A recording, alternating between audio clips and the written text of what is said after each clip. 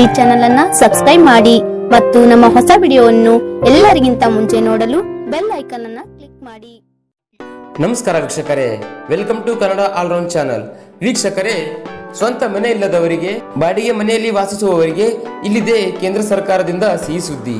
ಹೌದು ವೀಕ್ಷಕರೇ, ಆ ಸಿಹಿ ಸುದ್ದಿಯನ್ನ ನೋಡೋಕ್ಕೂ ಮುನ್ನ ನೀವು ಮೋದಿ ಅವರ ಅಭಿಮಾನಿಯಾಗಿದ್ರೆ ಈ ವಿಡಿಯೋಗೆ ಒಂದು ಲೈಕ್ ಕೊಡಿ ಹಾಗೂ ಈ ವಿಡಿಯೋನ ಪ್ರತಿಯೊಬ್ಬರಿಗೂ ಶೇರ್ ಮಾಡೋದನ್ನ ಮರಿಬೇಡಿ.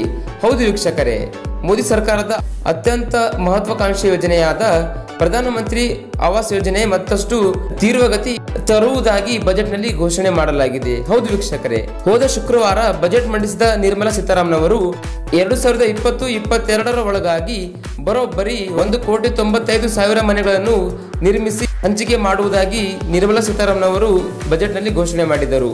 ಹೌದು ವೀಕ್ಷಕರೇ, ಈ ರೀತಿಯ ಘೋಷಣೆ ಮಾಡಿ ಜನಸಾಮಾನ್ಯರಿಗೆ ಸಿಹಿ ಸುದ್ದಿಯನ್ನ ನೀಡಿದ್ದಾರೆ.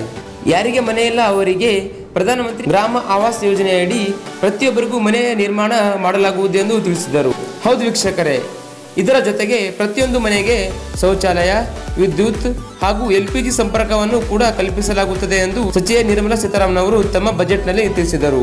ಹೌದು ವೀಕ್ಷಕರೇ, ಸೊ ಈ ರೀತಿಯ ಒಂದು ಸಿಹಿ ಸುದ್ದಿಯನ್ನ ನಿರ್ಮಲಾ ಸೀತಾರಾಮನ್ ಅವರು ಜನಸಾಮಾನ್ಯರಿಗೆ ನೀಡಿದ್ದಾರೆ.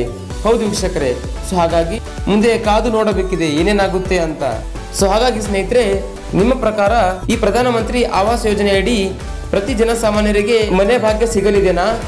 ಹೌದಾದಲ್ಲಿ ಎಸ್ ಎಂದು ಹಾಗೂ ಇಲ್ಲವಾದಲ್ಲಿ ನೋ ಎಂದು ಟೈಪ್ ಮಾಡಿ ನಮಗೆ ನಿಮ್ಮ ಅಭಿಪ್ರಾಯವನ್ನು ತಪ್ಪದೆ ತಿಳಿಸಿ. ಸೊ ಹಾಗೂ ಆದಷ್ಟು ಈ ವಿಡಿಯೋನ ಪ್ರತಿಯೊಬ್ಬರಿಗೂ ಶೇರ್ ಮಾಡಿ.